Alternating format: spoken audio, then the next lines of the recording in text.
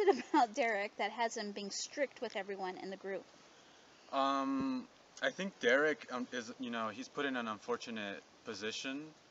He has to become the leader of the group. So for him, he has like all this responsibility with, his fellow, group members.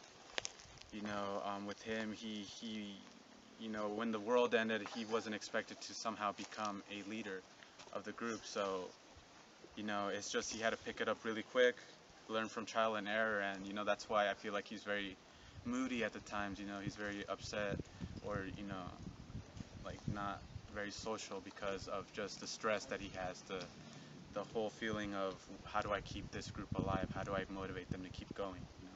So I feel like that's why Derek is the way he is. He's just put in a position where it's a little bit tough on him. Yeah, okay. And what is it like working on something small like this as opposed to something bigger like Jurassic World or The Fifth Wave, both of which you were in? I guess it's just like, besides obviously being smaller, it's more time to socialize with your fellow co-stars and people that are in the crew. In big productions, you normally don't get that kind of opportunity because it's constantly takes after takes. And with this, you get to socialize more, get to know each other a little bit more. Again, like Annie said, it's stressful, but at the end of the day, you try to have it, be fun and energetic, and be pleasant with everybody.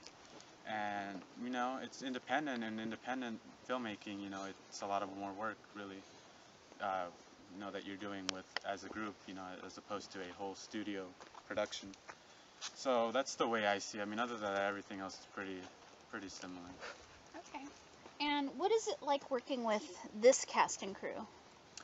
Awesome. It's fabulous. I mean, I'd say they're brilliant. To me, I look up to all these actors, to all these, crew members.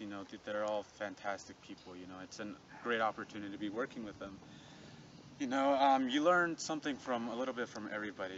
Even the young kids. You see their energetic and their childhood, and you feel like that's something that you can always bring on set. That motivation with everybody else that is older, your crew members. How responsible they are and how serious they are when it comes to this. All of that. I like that because it keeps things flowing, and it's more entertaining. Great. And can you tell me who directed this movie? Yeah, so we actually have this awesome director named Richard Kim. I had the pleasure of working with Richard Kim in the past, and so when I called him up for this, I thought he would be a great choice for directing. So,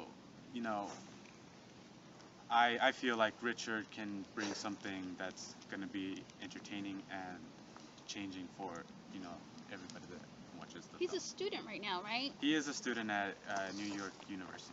Oh, great.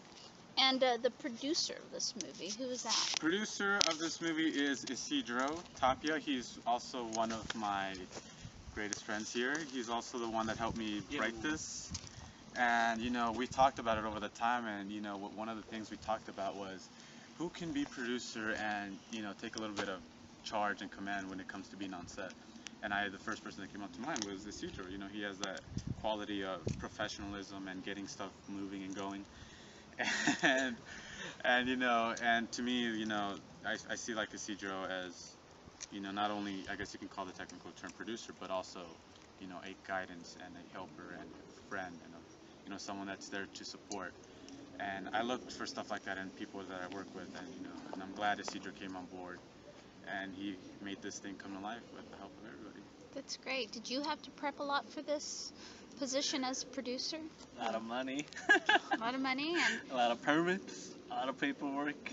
So you basically were in charge of just the entire production, for sure. Yeah, I got to thank Send also helping me out through all this stuff. Well, congratulations on a wonderful movie. We hope to see some future works of you guys, of what you guys have planned. And thank you very much for your time. And